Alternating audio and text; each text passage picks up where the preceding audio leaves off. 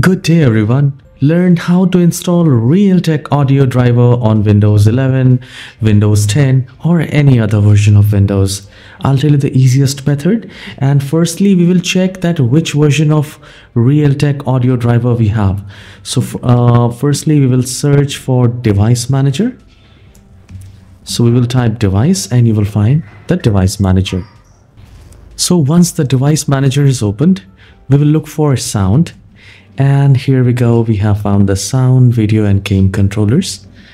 We will click on that and there you will find Realtek audio. So we will select that, we will do a right click and we will go to properties, and then we will go to driver section.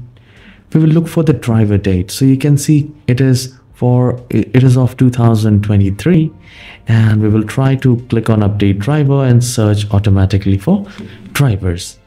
And then if it doesn't update, well and good, not a problem. We will open the browser and in the Google we will type Realtek audio driver Windows 11. The reason why we type all this, because we get direct download option of Realtek HD driver, Realtek audio driver. So we will click on that. You will find realtek.com/download lists. So here we have for the Windows, and at the bottom we have Unix, Linux as well. So from the top you get here the for Windows 7, 8, 10. So if it's working for 10, that is for Windows 11 as well.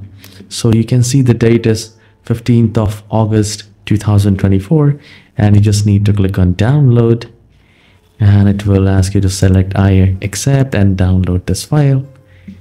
It will ask you to also enter the captcha, which we are going to enter, and then we will click on submit,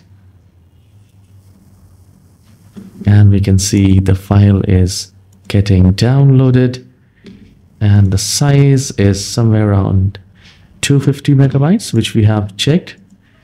I guess 250 MB is the size, 258. So this is how you can install Realtek audio driver on your Windows 11 or Windows 10 computer. If you find this tutorial short and helpful, please don't forget to hit the like and subscribe. I'll see you in the next video. Have a wonderful day.